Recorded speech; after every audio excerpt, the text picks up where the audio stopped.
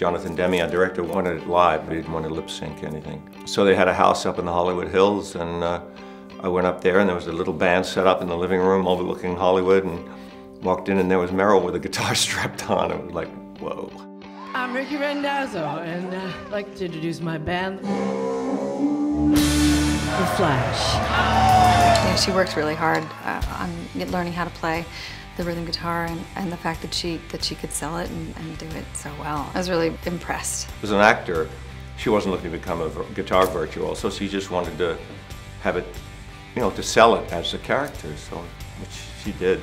Duh, she's Meryl Streep. Whoa, Mom, you're here. It's like the 80s all over again. Our relationship is not at all fraught as theirs is, so it was just kind of strange to really go at someone that I really love dearly. But it's acting, and I think she was more proud of me after that scene than she was like actually hurt. Julie hates you. That may be.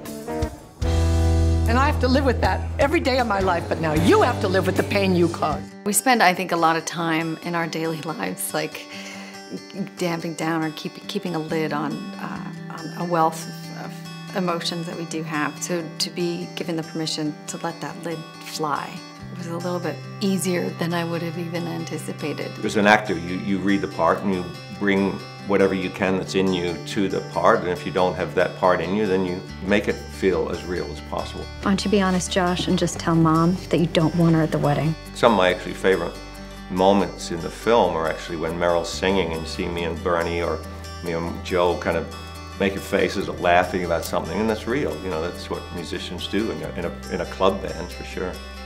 When she sings that song that Jenny Lewis wrote for the movie, that cold one, that acoustic song, that was a really sweet day and memory that I will cherish. Someday you're gonna wake up and find a gray hair. And I don't mean on your head. I think that music has a great power to obviously to bring people together. And the fact that as dysfunctional as this family is, the fact that it all ends in a big song and dancing rock concert is pretty good. It kind of gives us all hope. This is a movie that, if you get it, then it gets into your heart, you know, and they're the best movies. I was never a traditional mom, but I am a musician, and I'd like to give all I have to you. I wish every day could end with a big, you know, dance number.